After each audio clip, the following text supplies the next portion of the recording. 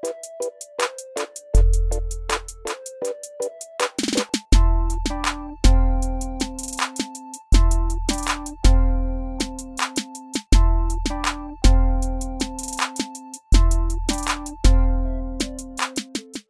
Loyalty Squad, welcome back to the Diary of Fonze. In today's video, I am going to be sharing with you guys more of my mistakes and how I conquered them.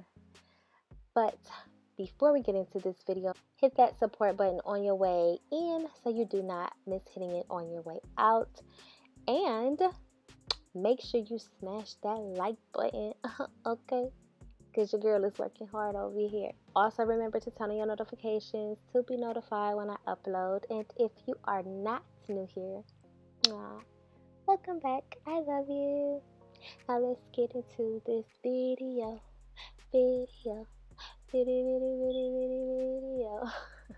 Hey loves, I'm starting this video off mixing my fragrance and essential oils to my whipped body soap, and this one is called Butterfly Swirl and it smells so good. I have two scents coming out, which are Cocoa Pineapple Bliss, which is a mixture between coconut and pineapples.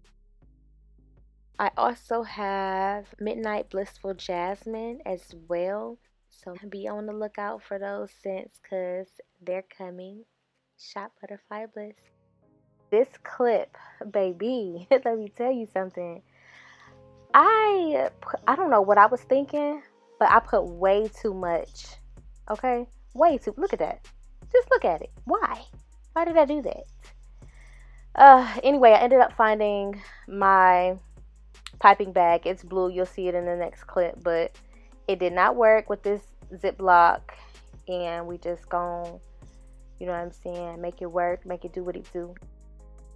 I couldn't find my piping bag, so I decided to use a Ziploc bag. Oh my gosh, that did not work. So as you continue to watch the video, you'll see that I transitioned to my reusable piping bag, which made it so much easier because, for one, I'm working with soap right here, and all I had to do was flip it inside out, rinse it out, and of course double clean it, but it made it so much easier.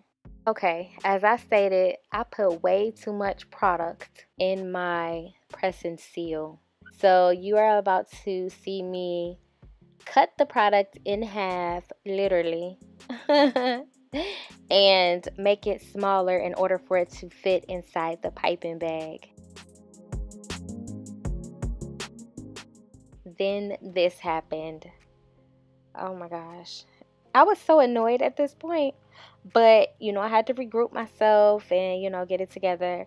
But I ended up having to use a popsicle stick to take the piper out of the jar and scoop up the middle because it wasn't pretty. And I just had to repipe that area, pack it down, and go on about my merry own creative way. Okay, so let me let you guys in on something really quick.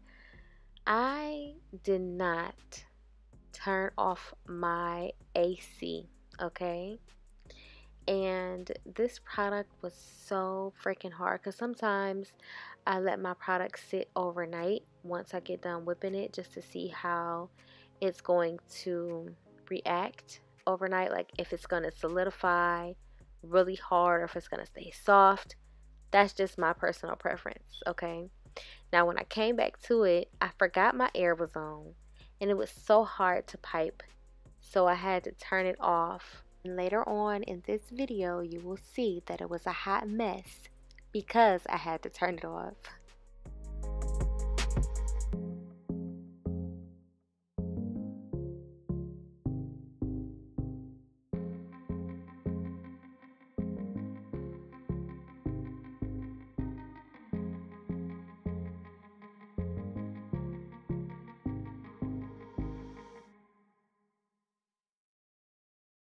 Okay, loves, this right here is mine. All mine. Mine. But that's why I have my gloves off, in case you guys were wondering. But I hate wasting product, so yes, I am a scraper. That's even if I'm baking or cooking something. I scrape everything.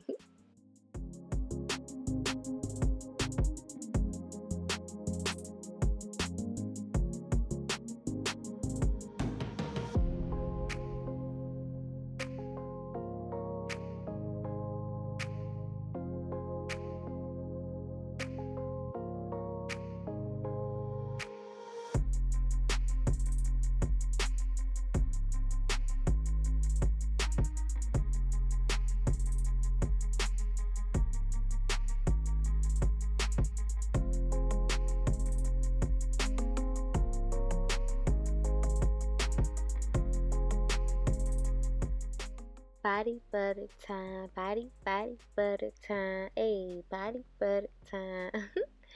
Okay, no, for real. Y'all, this right here is a struggle. I don't know why, but when it comes to recording this process, oh my gosh, I try not to have my hand in the way, but not having it steady is a struggle. I couldn't hold it because you guys wouldn't be able to see because of my setup, but I hope you guys get the picture.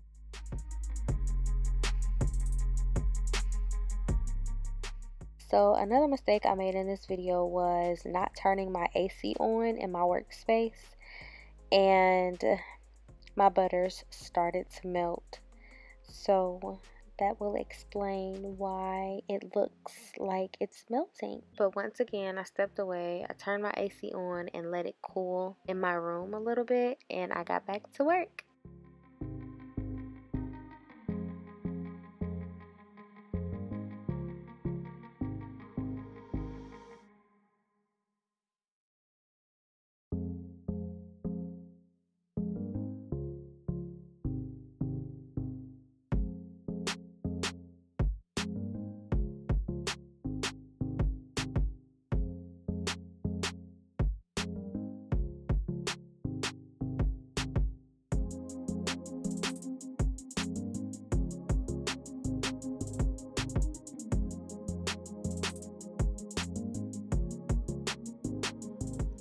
This was one of my favorite parts of the video and my favorite part of doing business, because I love seeing the end product, knowing that I make everything myself, and it's just so amazing. Like, it really is time consuming and you have to, find time for yourself, but it pays off in the end, and I love seeing my work.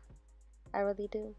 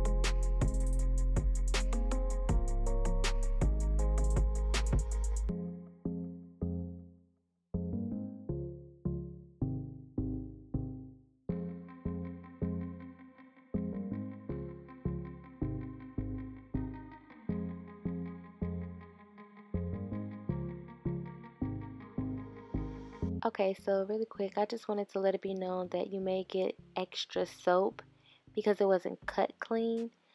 But that should be okay because it does not affect the benefits or how it works. Also, I wanted to let you guys know that at the bottom of the soap for turmeric, it looks kind of like rugged a little. And the reason for that is because I actually added more honey and essential oils. And once I let them dry out on a paper towel, that's how they turned out. But yeah, I just wanted to inform you guys of that so you won't be alarmed. It's just a little extra honey and oils, that's all.